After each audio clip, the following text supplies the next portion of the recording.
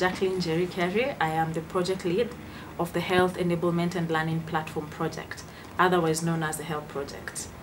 I am the project lead. I manage the different work streams in the project, which include content development, technology development, training deployment, as well as M&E in the project.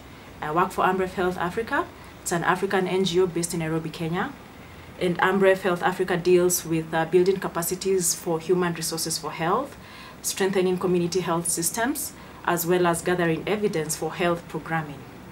So right now it's estimated that by 2035 we are going to have close to 13 million shortage of skilled health workers, and this includes skilled doctors, midwives, and nurses. HELP targets the community health workers and their supervisors, known as the community health extension workers. The program addresses the need to train, upskill, and develop the capacity of this community health workforce, who are a critical component in delivering community health services across Kenya. Using HELP, a health worker can receive content, take quizzes, access job aids, complete assignments, search content, and collaborate with fellow community health workers as well as their supervisors in the group chat functionality, all using a basic mobile phone. Presently, HELP is scaling to train 3,000 community health workers and their supervisors in Kenya. We are currently in over 13 counties in Kenya, incorporating smartphone features and leveraging other enhanced functionalities. So to date, we have over 1,500 community health workers enrolled on the program, with over 80% completion and over 70% performance in the inbuilt evaluations. The platform is able to deliver over 4 million SMSs per month, implying increased peer learning and also increased content delivery. Additionally, in phase 2, we want to be able to look out for the health outcomes due to the M-Learning program, as well as test the business model with other organizations and implementers.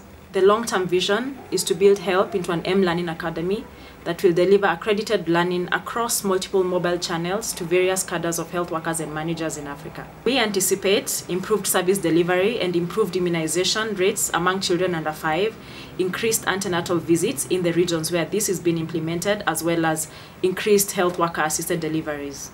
We have several partners using HELP on a small scale basis, and these include AstraZeneca, we have Site Savers, we have Save the Children.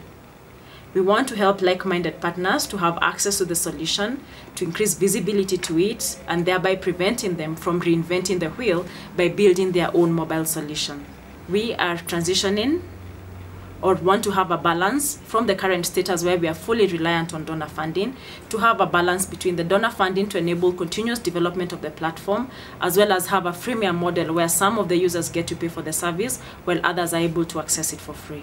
Our main challenge right now is the cost of engagement. This solution relies heavily on the basic technology, which is relatively expensive compared to the smartphone technology, which is still out of reach for community health workers in Kenya. So how do we get our partners to see the value proposition of HELP as well as associated costs? How do we ensure a smooth transition between what we have right now, which is a project-based, to the social enterprise model? How do we strike a balance between the free and the paid services?